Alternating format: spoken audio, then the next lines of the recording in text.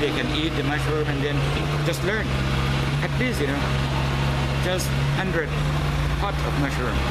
It's feed like 10, 20 families. And you don't have to invest a lot. Yeah. Just few hundred baht. I love That's mushrooms.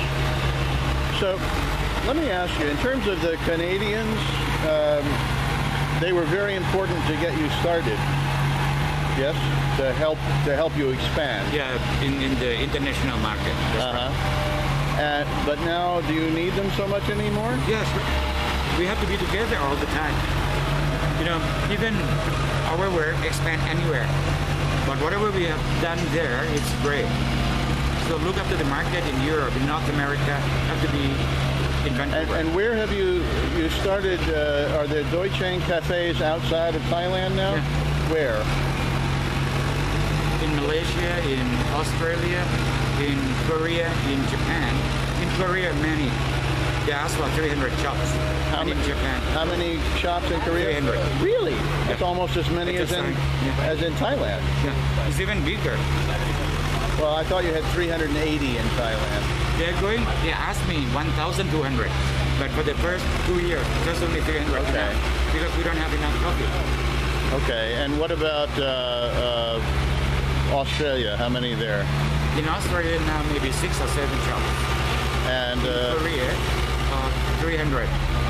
In Japan, I don't know, but next year they promised me 100 shops. But this year, 5. And what about Singapore? Yeah, that's small, just few shops. Okay. So like in Malaysia, start 2 big shops now with the showroom. And going to expand. And where in Malaysia? Start in KL and Johor Bahru. Another one just going to open in Penang. Okay.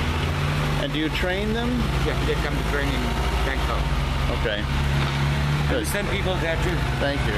But the one thing though, I don't see why you need the Canadians so much if you can't even supply the people here. We want to supply all over the world. Don't forget that we start together, The people know the name Doi Chang. Yeah. That's from Canada. Yeah. Ourselves, we know how to grow coffee, to produce coffee. Yeah. But to introduce to the market, they do it. So you owe them in a way. We are a family, big family. family. Okay.